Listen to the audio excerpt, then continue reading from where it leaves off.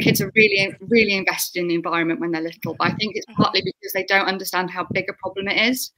And I think that when the children get to secondary school, they suddenly realise it's a really big problem and they can't solve it, and it becomes a bit scary for them.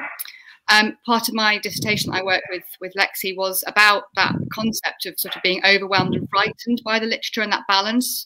But what I find is really interesting in the kids that I have now, like those years 7 to 9 children, especially, so that's 11 to 13, 14, they love dystopia.